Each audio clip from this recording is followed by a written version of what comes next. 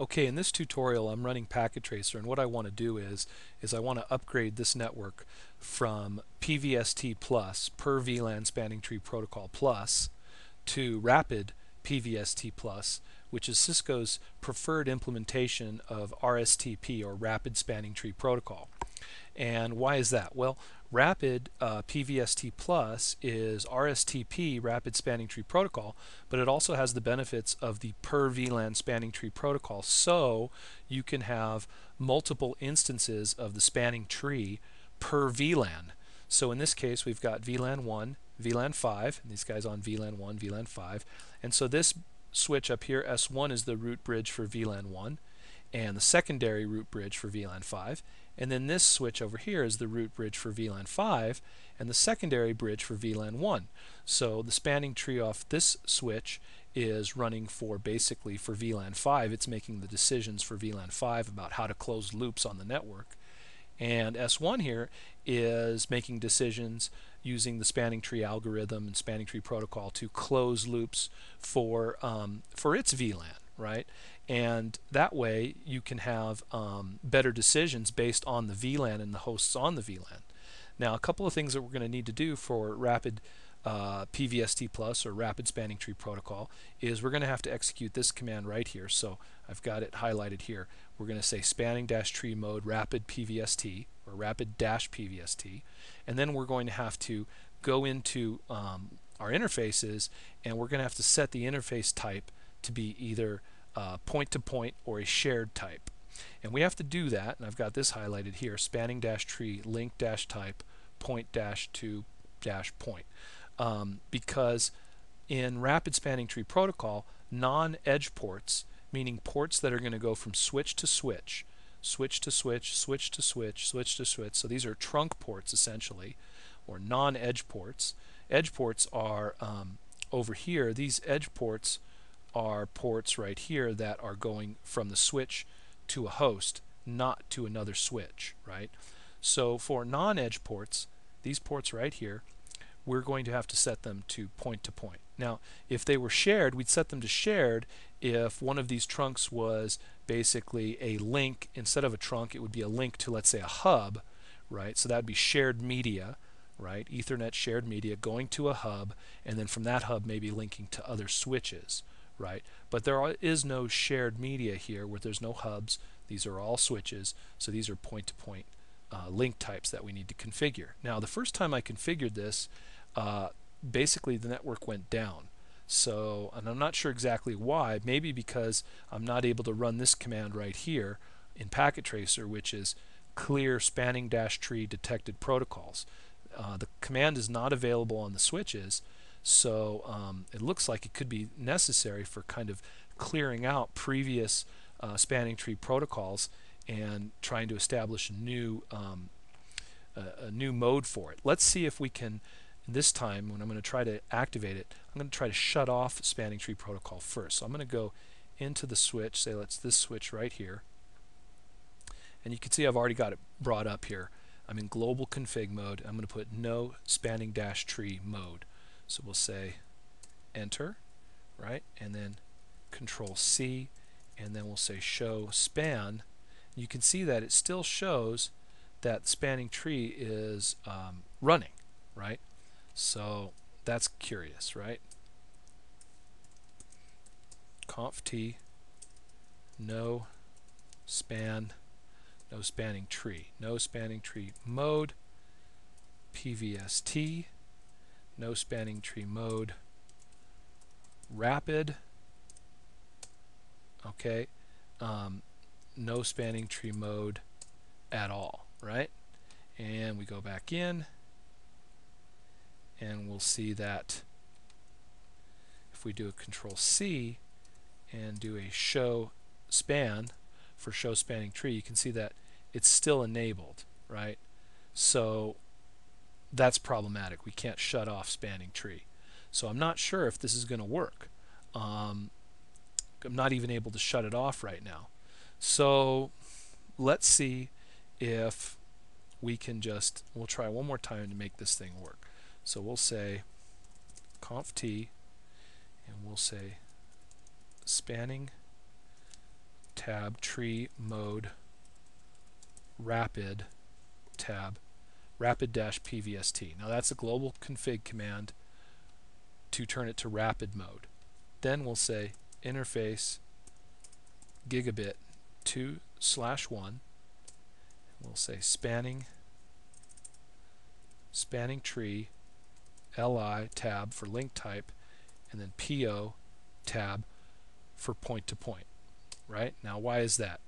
Well, on this switch down here, it has one edge port, or non-edge port, I'm sorry. It has one non-edge port that is a point-to-point port link type, and it needs to be configured that way. So that's what I did here. I said interface gigabit 2/1 spanning dash tree link dash type point dash 2 dash point. So anyway, this one has been reconfigured now, and it's now running rapid spanning tree. If we do a Control C and a show run, you can see that spanning tree mode rapid-PVST. Alright, now what I'm going to do is I'm going to, let's say, save the configuration.